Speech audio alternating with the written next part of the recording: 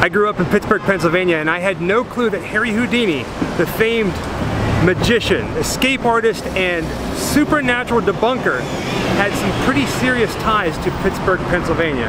Right now we're standing in downtown Pittsburgh looking for some of the Harry Houdini locations. Let's go check it out.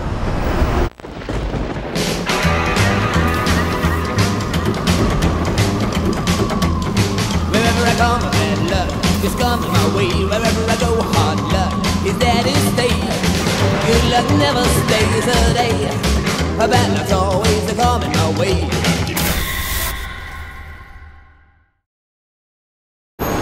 We found a picture dating back to November 6, 1916, where Harry Houdini escaped from a straitjacket suspended in air in front of this building on the corner of Wood Street and Liberty.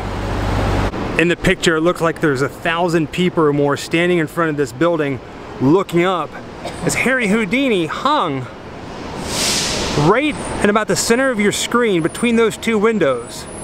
You can see him very, very, very small in this picture we're going to show you. Now, in order to get the exact angle of the photograph, they're probably standing on some sort of car or cart that was in the street here, but this is as close as we're going to get. Now, if you look right there, that whole section of the building, or a second building, has been completely torn out. Crazy how times change. Over 100 years ago, standing in the exact same spot that legendary Harry Houdini performed.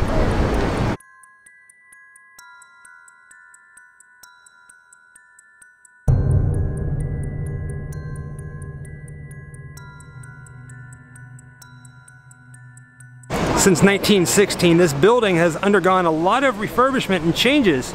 Since then, it does not look like it did back in 1916, except for that top part there. Just above those windows right there, there was a sign that says the Pittsburgh Post, and the windows down here on the bottom floor, including down there on the main floor, have changed quite considerably. At one time, the windows were so massive that in the picture you can see people actually standing in the windows watching him hang right there. And believe it or not, Harry Houdini didn't do this in front of this building under coincidence. He was a very smart man. You see, he was in Pittsburgh doing a series of shows, and he wanted to make sure that he made the front page of the newspapers the next morning. So he did this in front of the Pittsburgh Post building. Smart man. Houdini was no stranger to Pittsburgh.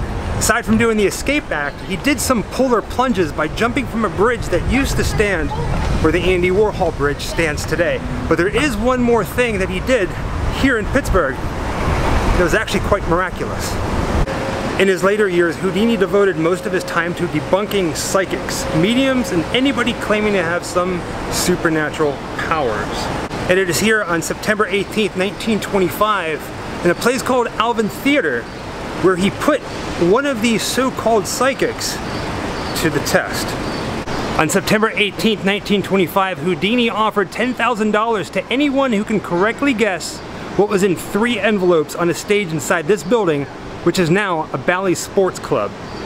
A pastor of a local church answered the call, but guess what? She failed and was ultimately humiliated on stage. And doing research on this remarkable building and history, we found that this building is scheduled to be demolished in the year 2021 to make room for something else. You can't go inside it anymore. It's all tarped off, forever closed. If you think about it, it's kind of sad because Pittsburgh is the kind of place that repurposes old buildings and preserves the history, so it's kind of sad to see this place go away. I mean, come on, Harry Houdini performed here. What more do you need? Not too far from where Houdini performed, there's a place called Liberty Magic. Sadly, they are closed today, but right here in the storefront is a giant mannequin with Houdini himself hanging from a straitjacket in it upside down. It's like one of those water torture ones where they put him in, fill it up with water, he's got to escape, get himself turned around, and come right back out the top. There's a padlock and there's the mannequin's feet up there. And it's a full-fledged magic shop right here in downtown Pittsburgh. I wish that they were open. Like I said, I lived in Pittsburgh, Pennsylvania pretty much my entire life. I was born here, and not once did I ever hear anybody talk about Harry Houdini's history here. It's amazing. Wherever I come, bad luck is coming my way. Wherever I go, hard luck is there to stay. Good luck never stays a day.